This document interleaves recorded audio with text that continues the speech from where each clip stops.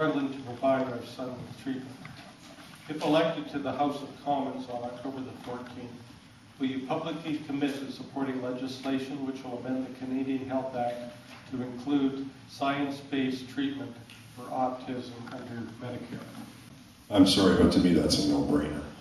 Same as home care for the elderly and terminally ill patients. The priorities of healthcare. I'm sorry, but I would be the first person that would try to stop creating more autistic children.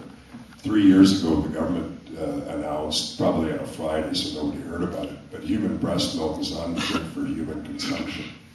First time in history in Canada. 42 heavy metals, pesticides, and poisons in Canadian women's breast milk.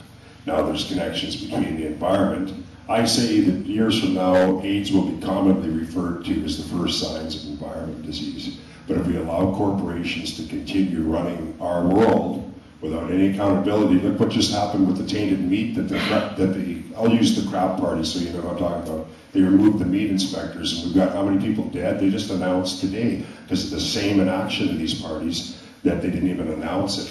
So I would address the issues that are creating these diseases and these healthcare problems, and of course they should be covered.